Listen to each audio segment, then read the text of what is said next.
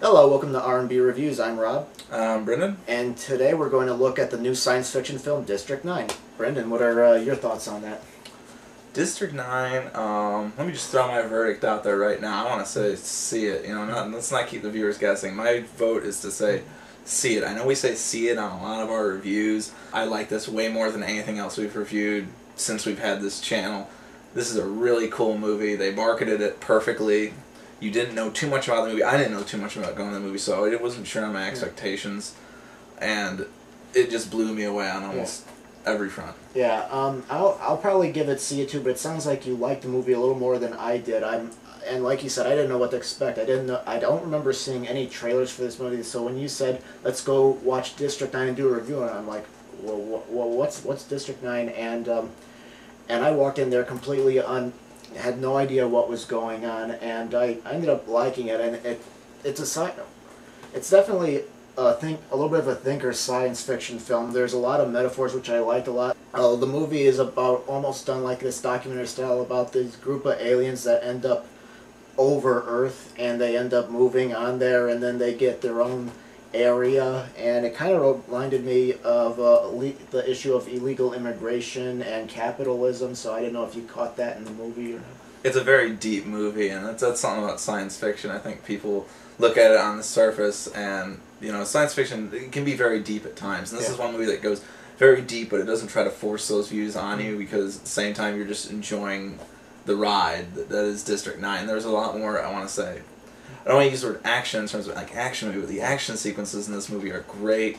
All the aliens, technology, and biotechnology is really cool. I mean, the director, writers of this movie really created an entire universe that you completely believed.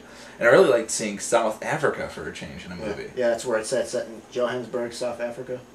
Yeah, and they actually filmed it in real slums, and it gives this movie very realistic depiction. And they even mention in the movie, like these aliens didn't land over New York or Chicago or Washington D.C. And it makes for an interesting movie, as well as having a bunch of no-name actors, no one we've seen anywhere, a first-time director, and everyone just knocked it out of the park. And the guy, I don't know what his name is, I'll put it at the bottom of the screen, who plays the main character, Wikus, who you follow throughout the movie, is a great character, but he's not predictable, and he's very human. Yeah. I mean, he does things out of his own greed, and you kind of find yourself in the first half hour of the movie being like, this guy's kind of slimy. I mean, he's likable, but he does things in his job that you're kind of like, you're not morally agreeing with, but he's a great character. Yeah. Maybe I'd put him up there even with, maybe time will tell, but with like Ellen Ripley of the Alien movies. I mean, he's a really cool character, and I hope they bring him back in some sort of sequel. Yeah, I wouldn't call this an action movie either. It's definitely science fiction, because science fiction usually has those messages, whether it be Star Trek the Motion Picture from 1979, which deals with the message of finding who you are, or Dune, where it talks about the environment and greed. And this one definitely is. It's not really an action movie. If you're walking in there thinking it's going to be like Independence Day or Alien versus Predator, where there's this big show between a group of humans and a race of aliens, that's not really what this is at all. At least not for the first hour. The first hour is definitely. It's more character. Yeah. Yeah, it's definitely more of like a survival movie almost as well. Yeah, definitely. My quips with this movie was, I don't know if you would call him the villain, but Wikus's father-in-law is his boss, and he seemed to me too much like a stereotypical villain. Like, there's this scene where he's lying to people, and he's pouring drinks in there, and I was like, oh, come on. Is that the best you can do with that, In our Hurt Lock review, I mentioned that movie was also shot in a documentary style, and I complained about the shaky cam here. They do the documentary shaky cam here, but luckily this time they don't overdo it, and I didn't get motion sickness, and it went much better here. I think it carried off much well in this film. Another quip I have with this, apparently you mentioned that this was in the trailer. There's this machine that, to me, it felt like it came out of the Terminator or Transformers or Iron Man, and I thought that this machine was completely unnecessary, and I felt like they were just cashing in on it.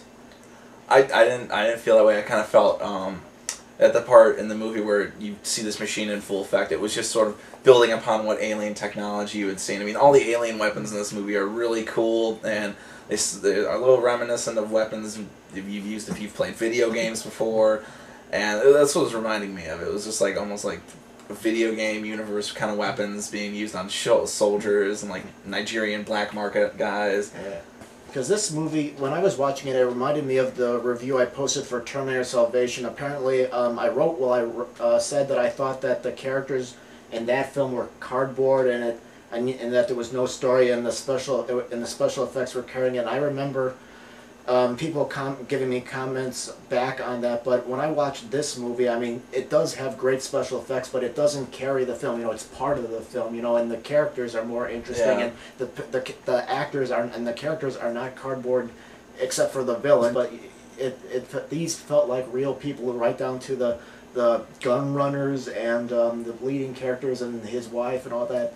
So even the aliens themselves, you know, they didn't seem stereotypical, and if there's anyone you completely sympathize with in the movie, it's the aliens. Yeah. I mean, the humans are just, I mean, I really found myself the only characters I was really fully committed to in that movie was the aliens. Yeah. I mean, you really ended up caring for them. You know, what's weird, today I was thinking back, it seemed like a long time ago we did our review for the first summer blockbuster Wolverine, and interestingly, all the big ones came out early in that season, and now we're nearing the end, and it seems like these more creative, independent movies with no big name actors are coming out, and I think just much better quality films. like Hurt Locker, 500 Days of Summer, and now District 9. You know, I think it's very interesting how all the big movies came out earlier this year, like Star Trek and Wolverine, and now we're getting these more creative, more interesting independent films, and this is definitely more refreshing films, I would definitely say. Yeah. Our last few reviews, we've been lucky enough to see movies that are